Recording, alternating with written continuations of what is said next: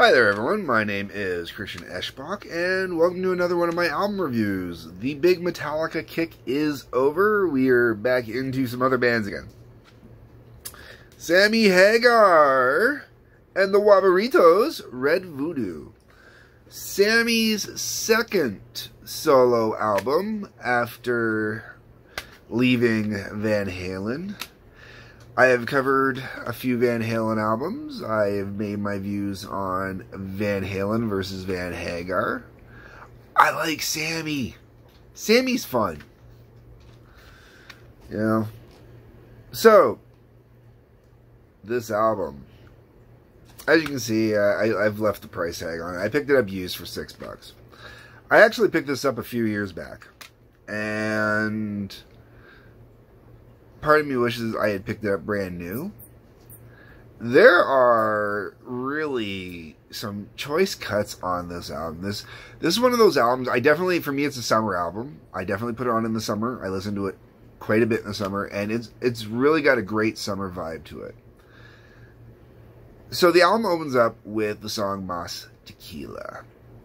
Mas Tequila is Sammy Hagar's tequila brand. I know he sold it off, but I believe he still has stock in it. I've had it. It is a wonderful tequila. Oh, I'm not a huge tequila fan, but this is good. Now, anybody who listens to this song will notice that it definitely has a familiar thing to it. Rock and Roll Part 2.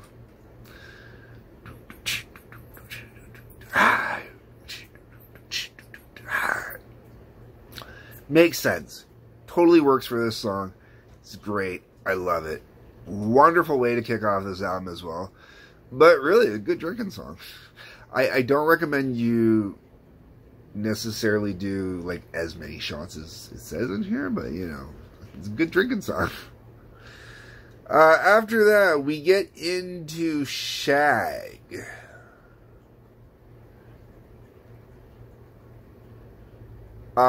It's a good fun song. It's a joke song. Definitely don't take it seriously.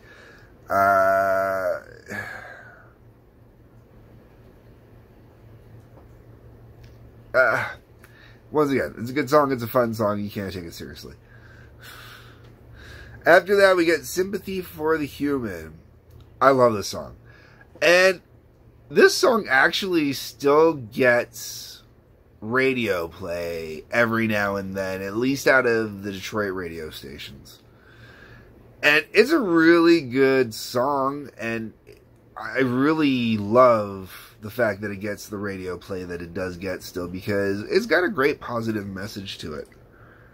And it's honestly, it's a good radio song. It really is. After that, we get to Red Voodoo.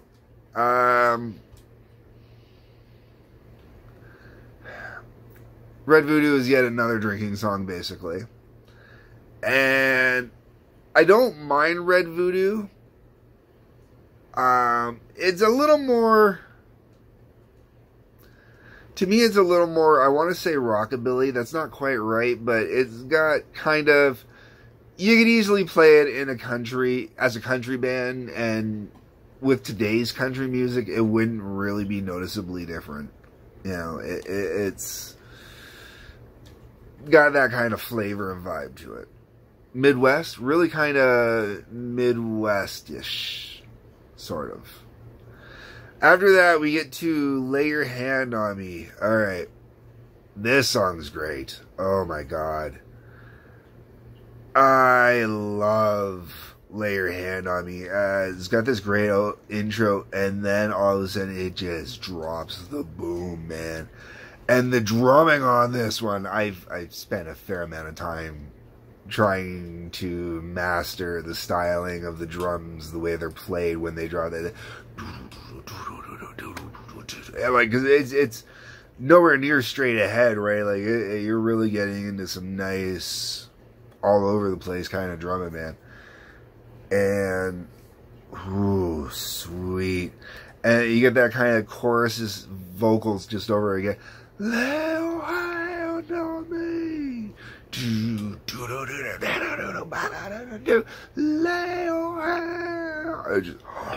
Oh, great song.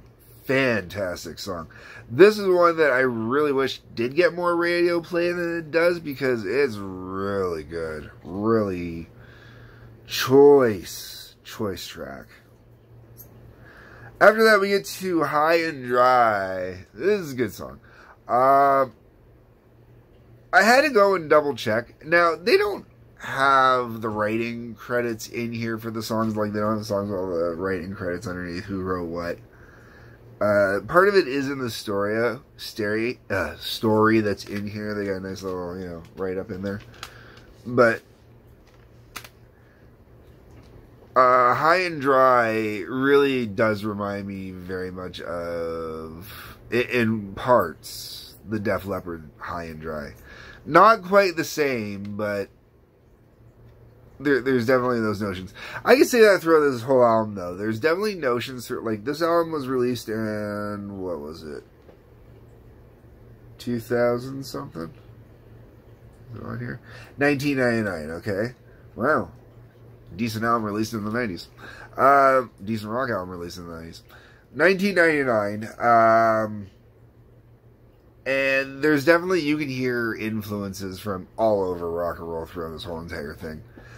And I'm cool with that. I really am cool with that. I'm cool with bands taking inspiration from other bands and building riffs off of it and stuff like that. I've done it myself as a musician.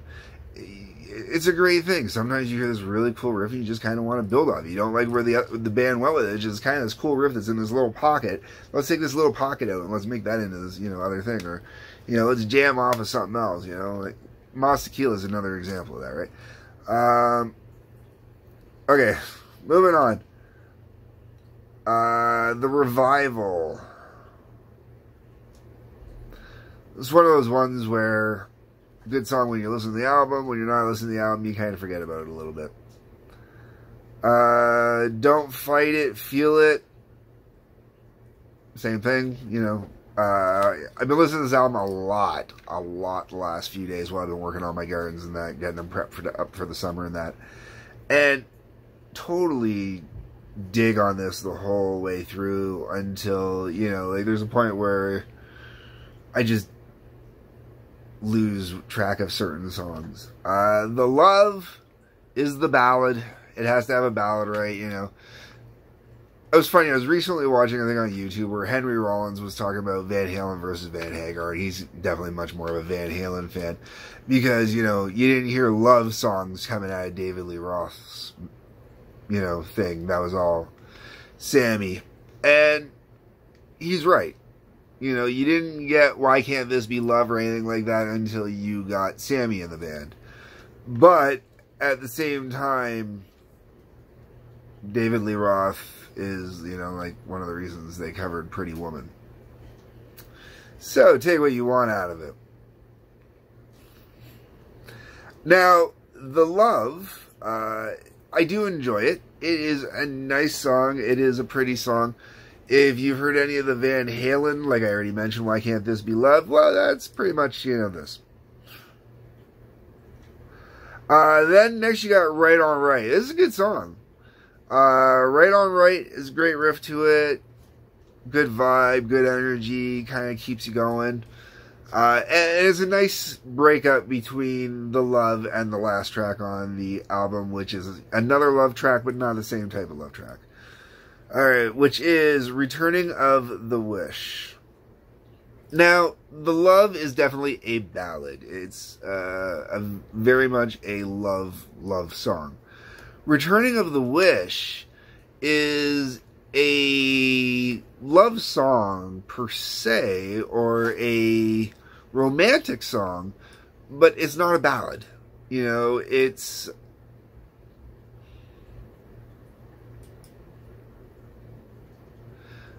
I wish I could remember the name of the song. There's another song,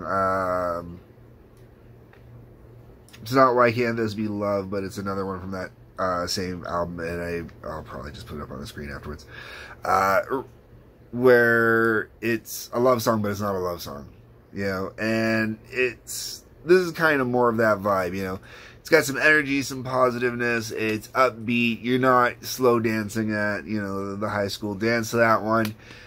The Love Your High School Dance music. Returning of the Wish.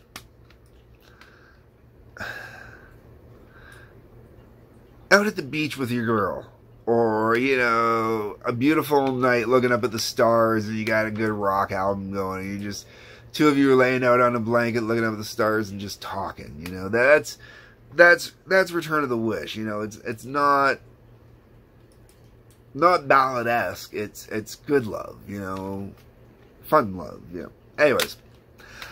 Last song on the album. Now, normally I would complain ending an album with this type of song, but it really leaves this album with a positive note, a positive vibe, a positive feel. I really enjoy it.